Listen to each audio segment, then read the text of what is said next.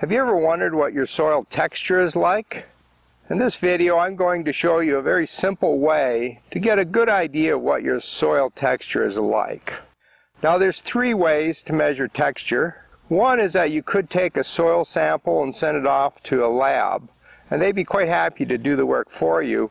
And this might be a good idea if you have a large market garden or you're a farmer. But if you're the average gardener, you don't really need the information that accurate. And I wouldn't bother with a professional soil test, not for texture. The second option is to do the procedures I'm going to show you in this video. They're very simple, they require no equipment, and anyone can do them.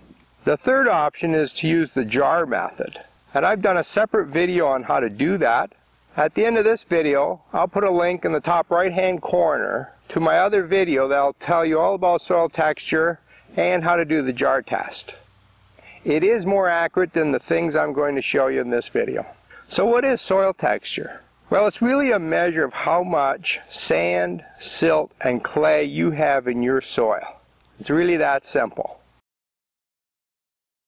Now let's go and collect some soil samples and try and figure out what my soil is like in this garden. I've collected 3 soil samples from my property. This middle one is what I have in most of my gardens. So all my flower beds really are made out of this kind of soil. And it's pretty standard for this area. This is kind of a unique soil. It turns out that my property has a sand vein that runs through it. The sand vein is about 8 feet wide, and it runs diagonally through the property, over the hill, down the other side, through my vegetable bed, and I actually follow where this is. So this is natural. This isn't a man-made pile of sand that someone dumped here. But the texture is very different. You can tell right away as soon as you put a shovel into it. And this sample is taken from my sugar bush. So I have an area that has had sugar maples and beech trees growing for a long time. It's never been cultivated. No one's ever farmed the land. And the soil there is really nice and humusy. And I thought we'd have a look at that too. Now if we have a look at the soil samples, the color tells you a lot about the soil. The one on the left is the sandy soil, and you can see the light color.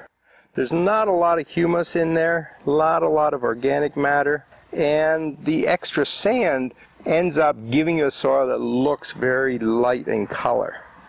The middle one, just by looking at it, I would guess has more clay, which tends to darken the soil, and it has more organic matter, which also darkens it.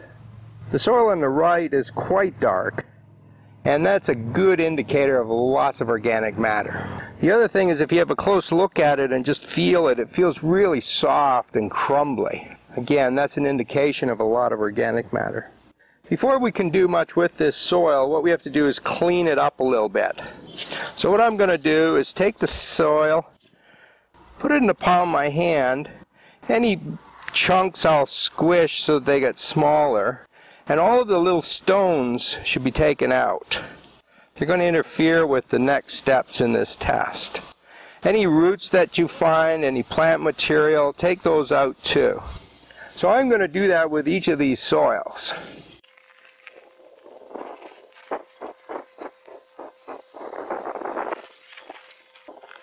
The first test you can do with your soil is do a sniff test. See what the soil smells like.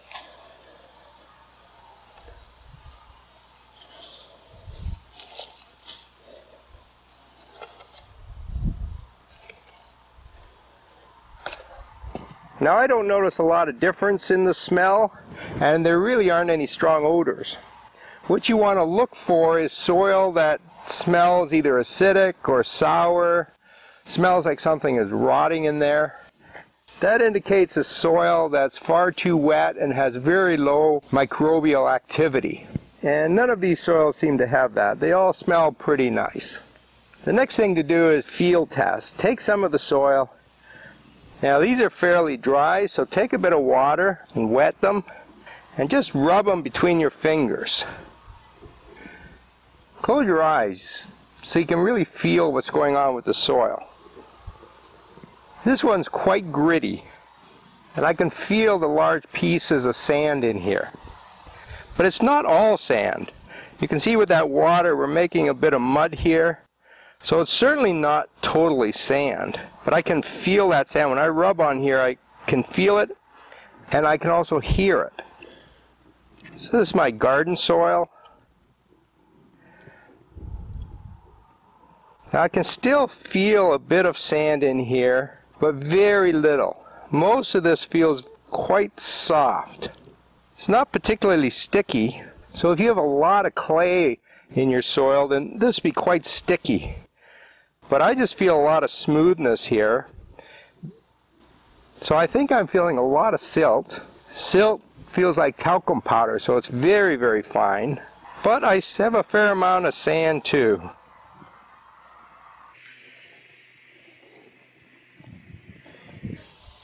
And this feels pretty much like the middle one here, but you can see how much darker it is. I can still feel some sand, but it's pretty smooth. So this is a very rough measure of the kind of soil you might have. None of these are pure sand. There's certainly sand in all of them. This has more sand than the other two because you can actually feel that it's mostly sand, but there's also silt and clay in these others. It's time to try a ball test. So what you want to do is take a good amount of soil and add a bit of water. And I'm adding the water because this soil is fairly dry here. If your soil is wet already, you don't have to add the water. And now it's time to make pancakes. After you've kneaded the soil a little bit, try to form a ball and see if it forms a ball that stays there. If this was pure sand, you wouldn't be able to do that. It wouldn't keep its shape. So this tells me that there's at least some clay in here. The next thing to do is to see how stable this ball is. And some people take it and drop it on the ground, or you can just play with it a bit, see how easy it breaks apart. And this breaks apart fairly easily. Now if I do the same thing with my normal garden soil, pretty easy to form a ball. It stays there. But when I press on it, it's much harder to break apart. And in fact, as you press on it, it deforms instead of breaking apart. So it changes the shape a little bit. This tells you that there's a fair amount of clay in here. The more tightly this stays together, the more clay there is. If this was a really heavy clay soil, then you'd have a hard time breaking it apart. This is the soil from the woods, and I expect it to be very similar to this second one, except that it has more humus in it. Again, it's pretty easy to make a ball, and it's pretty tough. In fact, it's breaking apart less than the second one. Now, if I put this one back here, take this one, you can again see the difference in color. This is my sandy soil, this is my garden soil, and this is from the wooded area. And I know it has the most organic material because it's really strongly aggregated. Now the third test you can do is called the ribbon test. So step one is to start with a wetted ball like this.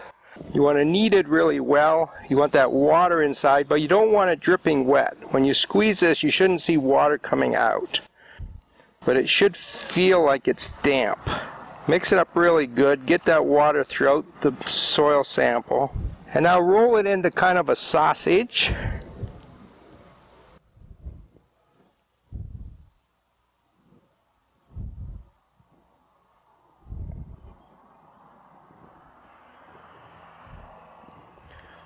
Hold it in the palm of your hand or just laying on the fingers. And you're going to use this part of your forefinger and your thumb. And what you want to do is just kind of press it out here. And this is what's called the ribbon. You want to see how big of a ribbon you can make.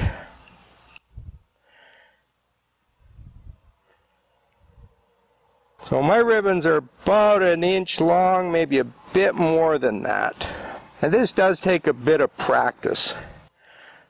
As a new gardener and you're doing this for the first time, you have to do it several times to kind of get the feel for it. The size of the ribbon gives you an idea of what's in the soil.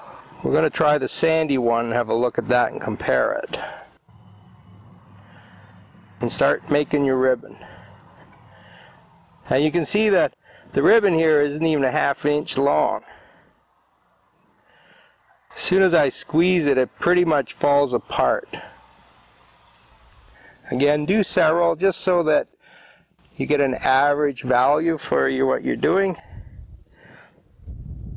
And if there's any little stones in here, they'll break the ribbon. That's why we had to take them off in the first place. That's a little longer. Let's see, as soon as I press on it, it starts breaking apart.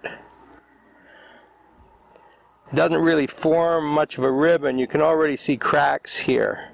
The shorter the ribbon, the more sand you have in it. The longer the ribbon, the more clay you have. If you get a ribbon that's about 2 inches, that'll tell you that you have over 20% clay. If you have 50% clay, you'll be able to make a nice long ribbon that's several inches long.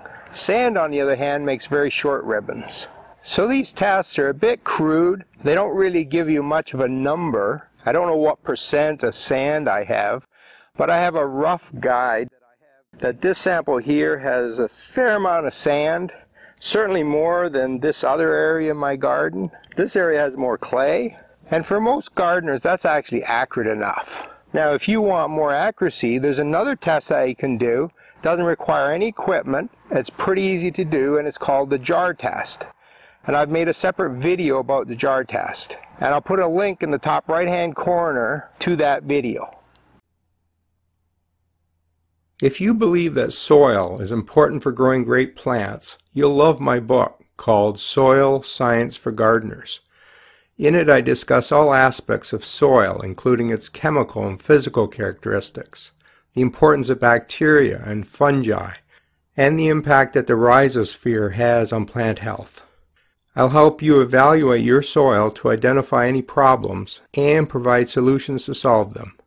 Learn about drainage, compaction, aggregation, and the right level of organic matter. In the process, I'll debunk a number of soil myths so you don't harm your soil. Soil Science for Gardeners even includes a personalized soil assessment and improvement plan. Before you buy any more products to fertilize or improve your soil, you owe it to yourself to read this book. Knowing the right things to do in the garden can save you hundreds of dollars. To find out more, click on the image of the book.